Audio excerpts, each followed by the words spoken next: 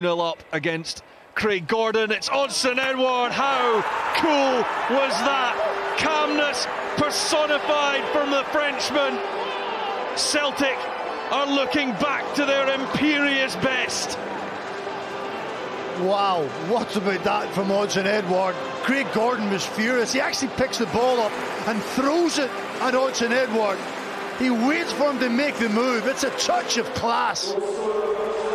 You can't coach someone that. You can't give someone that mentality, that composure. They have to have it deep within themselves. He waits for Craig Gordon to move. That is simply sensational from a top-class player.